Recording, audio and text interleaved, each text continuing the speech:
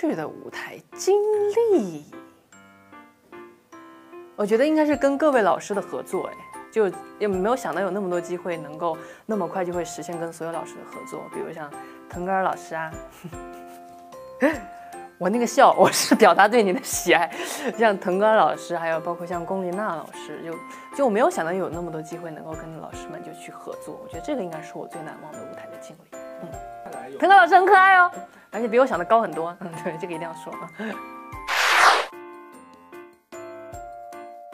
歌曲风格我好像就是也是因为运气比较好吧，我觉得还是有很多机会可以去尝试到各种的风格，所以我觉得反而自己可以更安心的去尝试的准备自己的专辑，因为很多时候歌手准备专辑，他们想说我一定要突破风格，一定要做不一样的风格，我发现好像暂时不太有这样的担忧，当然这只是个 flag， 也有可能随时就倒掉。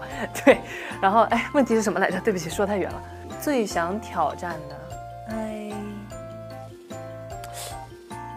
那就请各位的老师们帮我发掘一下，还有什么风格我没有唱过吧？这个机会对不对？重要，等你哦。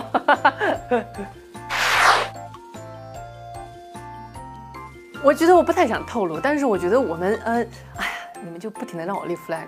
周深就是有一个惯例，就是立的 flag 都会倒。但是要回答这个问题嘛，就我觉得今年应该是可以发的吧？怎么能够反向的立 flag？ 今年不会发。不行，太不好听了。今年应该会发。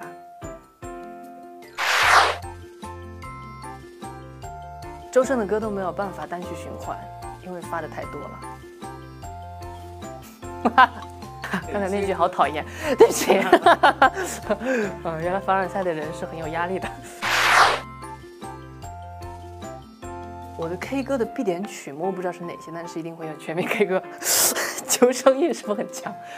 必点曲目啊，我很久没有去过 KTV 了，但是一般好像去到 KTV 会唱很多很经典的歌，比如像 SHE 老师他们的歌，或者像王心凌老师他们的歌，对，很多，像今天也有见到的像亮英老师的歌，对，很多都是必点的，比较留下比较记忆深刻的歌曲。好难聊，因为我见到幺老姐他们，我也很想表达我的热爱，你知道吗？我就想，哇，我真的好喜欢你们歌。他说千万不要说从小听我歌长大啊，没有，但是这是事实。小目标，2021目前的目标当然是把专辑赶紧做出来。对，心境啊。如果有一天我长高了，这应该是我对人类最大的一个贡献。我尝试去挖掘一下。对，下面这个好伟大哦。